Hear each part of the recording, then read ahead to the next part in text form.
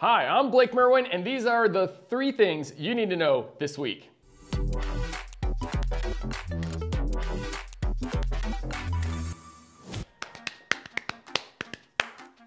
Number 1 is CMJ Sunday. One of our distinctives as a church is how we value serving in our community.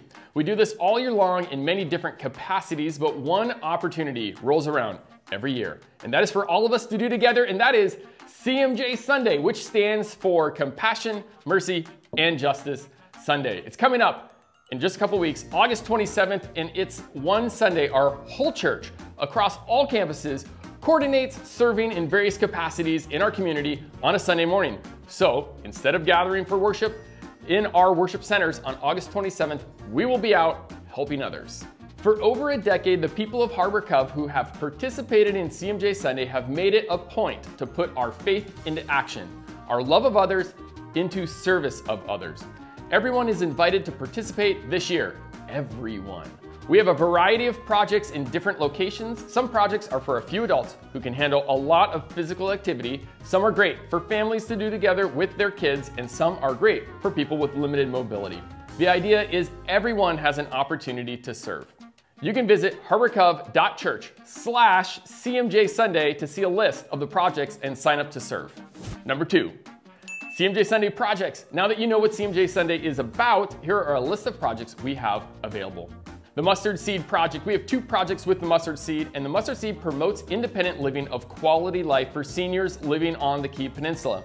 They've identified 2 different individuals that need help maintaining their property, which has been neglected to life situations and mobility issues. Evergreen Elementary. Harbor Cove has a great relationship with Evergreen Elementary School. We help with reading to students, supplying classrooms, and on CMJ Sunday, we are going to get their grounds ready for school. The Northwest Furniture Bank. The Northwest Furniture Bank strives to give under-resourced people a bed to sleep on, a sofa to sit on, and a table to eat from.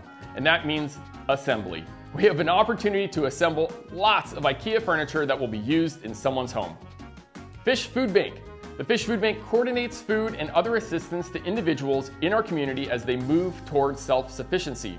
They have 2 projects we can help with. One is collecting food from customers at Albertsons, and the other is cleaning up and organizing their facility, especially around their loading dock. And finally, Communities in Schools.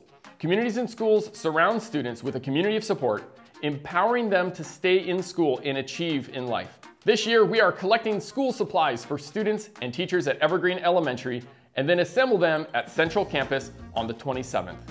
This is actually something all of us can help with, even if you can't make it to CMJ Sunday. Starting today, pick up a supply card or 7 after the service that tells you what item to go get.